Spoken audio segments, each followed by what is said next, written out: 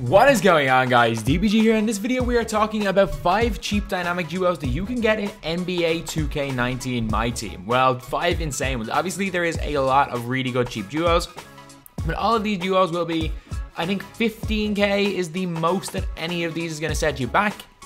I'm actually not able to show this on the game.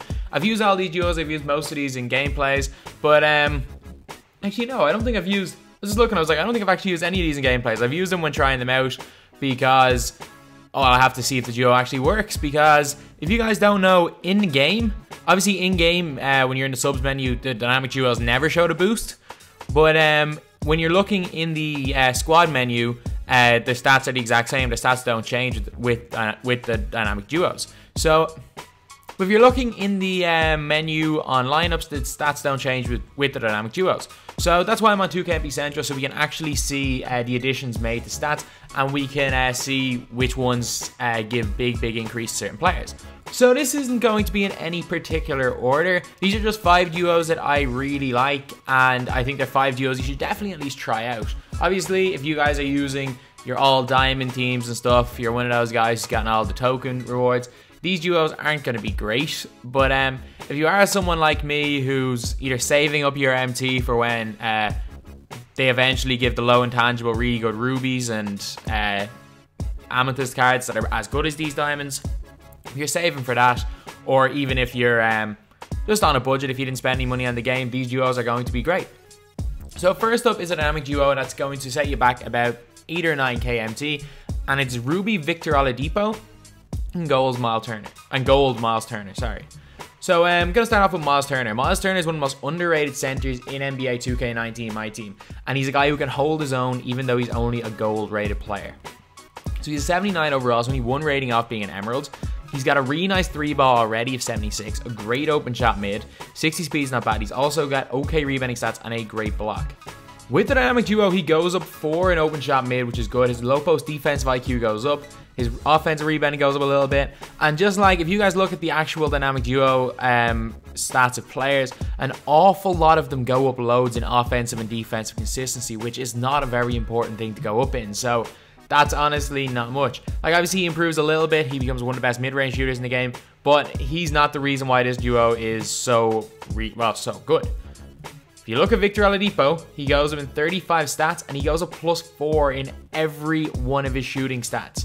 Oladipo was a decent shooter, and he becomes a really good shooter. He becomes a better mid-range shooter. He becomes a much better 3-point shooter at 83. He's already got a nice release. He's already fast and a really good defender. Oladipo, 89 on-ball defense, 89 hour quickness, and 90 steals. He's already an absolutely insane defender, and he just becomes a really good shooter with this duo. So, like, you can't go wrong. Again, it's like 8k MT.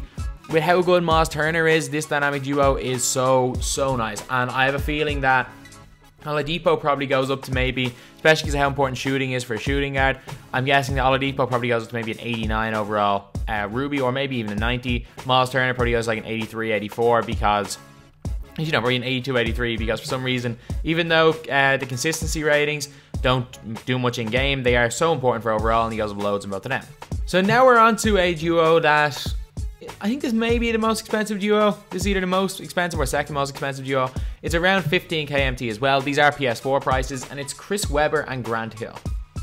So Chris Webber goes up 75 total stats, and only 13 of those are in consistency. He goes up to a 78 free throw, meaning he's got a really good free throw, which is something Chris Webber really hasn't had in, well, something this Chris Webber didn't have at all. Like 53 free throw was terrible. He's got an 80 open shot mid now, so he's got a really nice shot mid. He also goes up 4 in driving dunk, goes up in draw foul. His health defensive IQ, I don't know really what that does, goes up, and his rebounding goes up a little bit. But that plus 25 free throw is huge. He can already shoot the 3-ball a little bit from the corners. He can probably hit them. He becomes a good mid-range shooter, and his free throw goes up to a level that he can actually hit them consistently rather than a 50 overall, which is really bad. However, main thing about this duo is Grant Hill. Grant Hill only goes up 14 total stats, which you might think is nothing, but look at what those 14 are. A +5 in open shot 3 to go to 75, which is a good bit better than 70. He will be able to hit them a lot better now. It's like putting a shoe on him. Open shot mid of +4 as well is good, and a +5 driving dunk. So his driving dunk goes up to a 98. He becomes a gold posterizer, as well as having a driving dunk tendency of 90. He was already the best dunker in the game in my opinion, and with this dynamic duo he becomes even better. It is crazy how good he is at dunking in this game. So this duo for like 15k, you cannot go wrong. Weber becomes much better, and even though Grant Hill doesn't go much stats, he becomes way better. Next we are on to Chris Paul and Carmelo Anthony.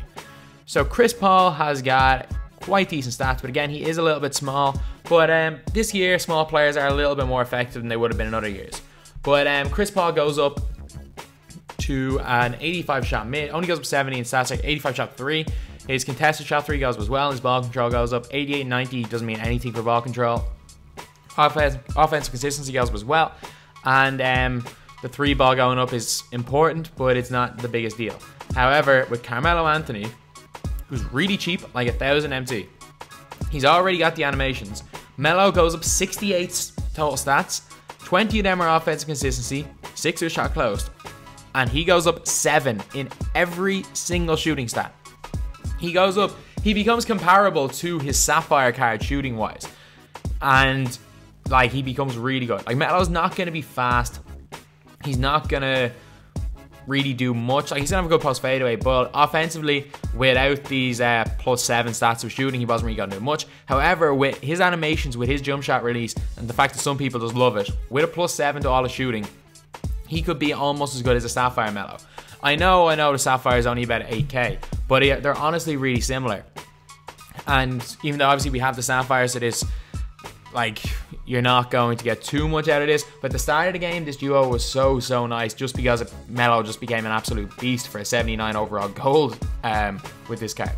Next we have got Terry Rozier and Jaylen Brown. Again, another duo you might be thinking, why do I have a gold player in there when, well, most people have amethysts and diamonds already. This isn't 2K18, there's no what was I gonna call it, there's no Supermax, so gold players are basically useless. However, Terry Rozier has got a +4 in all the shot mids, goes up 3 in open and contested shot 3, so both of them become 81, and his shot mid all becomes 80. And just notice this, were they that lazy to give him 76 in all shot mids and 78 in all shot 3s? Terry Rozier also had not got the best defense, and his on-ball defensive IQ went up 5. His low post defensive IQ stays the same, but like its point guard doesn't really matter. Pick and roll defensive IQ goes up, pass perception goes up 8, defensive consistency goes 23. Again, I don't really think that makes too much of a difference, and I'm kind of a bit annoyed. If his lateral quickness would have went up, it would have been a lot better. But Terry Rozier definitely becomes, say, an 82 or an 83 overall Emerald with those 75 plus total attributes, which is mad, like +75. But now we're on to Jaylen Brown. Jaylen Brown is about 2k MT, Terry Rozier is about 1k, so this duo is about 3k MT. Jaylen Brown goes up 5 in most of his shooting stats. He goes up to an 84 open shot 3, which I think is better than Tatum. He goes up to being a really nice 3-point shooter. I think 84 shot 3 is better than Trae Young with his duo, which is crazy. Obviously, we haven't seen Trae Young yet, but it is just still mad in my opinion. Jaylen Brown is going to be knocked down from 3, and his mid-range shot goes up quite good as well. His driving dunk also goes +5 to 87. I think he's got a tendency of 90 as well, as far as I know. Yeah, it's a tendency of 90, so he's going to be dunking on everyone this year. His defense is already really good, and his lateral quickness, which is the most important defensive stat, goes up 3. So Jaylen Brown just becomes an absolute beast. I'm guessing he's probably 86 overall Sapphire, maybe an 87 overall Emerald with all these stat boosts, but obviously we can't see them in the menu, so we don't know what these stat boosts actually are. We don't know what the overall is, obviously, because it doesn't show it because well, it's glitched right now in the lineup screen, which is why I'm on this site. But this duo is insane, and Brown becomes an absolute beast. And last we have got Wiggins and Karl Anthony Towns. So Andrew Wiggins goes up to a 75 shot mid. He goes up to a 77 shot 3, which is actually really good. Like his 3 ball of 71 is a little bit low. 77 is a lot better. It's like putting a 3-point shoe on him. And if he's wide open now, because I really like Wiggins' release, he will get hit a lot of 3s. His driving dunk also goes up to 91. His driving layup up to an 88. Free throw +11 as well as big. So he becomes an incredible slasher. His on-ball defensive IQ goes up 9, which is huge. Lateral quickness was alright anyway. So now suddenly he becomes a really long, fast slasher who's an incredible dunker and can shoot. He basically becomes like what you expect from a really good Gerald Green card. But this Wiggins just becomes the Wiggins of old, the Wiggins of like 2K16, when his 80 overall gold was like just a god in the game.